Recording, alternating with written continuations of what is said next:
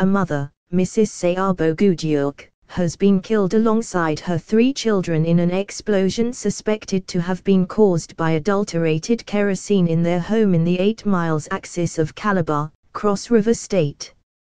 The incident, which was said to have happened late Sunday, has caused scare as residents have expressed reservations over suspected adulterated kerosene in circulation. An eyewitness said that the victims were confirmed dead at the University of Calabar Teaching Hospital, where their burnt bodies were taken to the source, who identified herself as Rakilakpa, said the explosion took place at No. 124, Murtala Mohammed Highway, Ikatamai in 8 miles.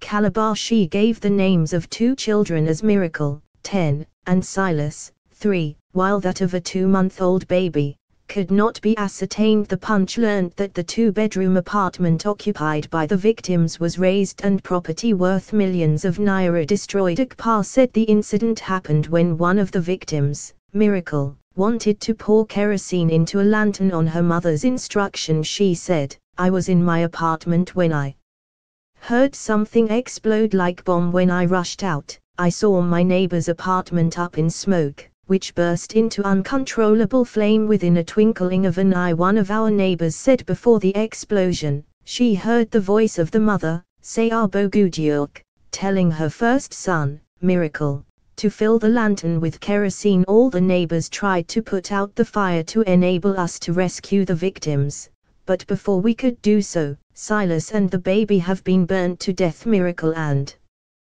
the mother were rushed to the UCTH, but they both died. Some neighbors tried to call the state fire service, but help never came.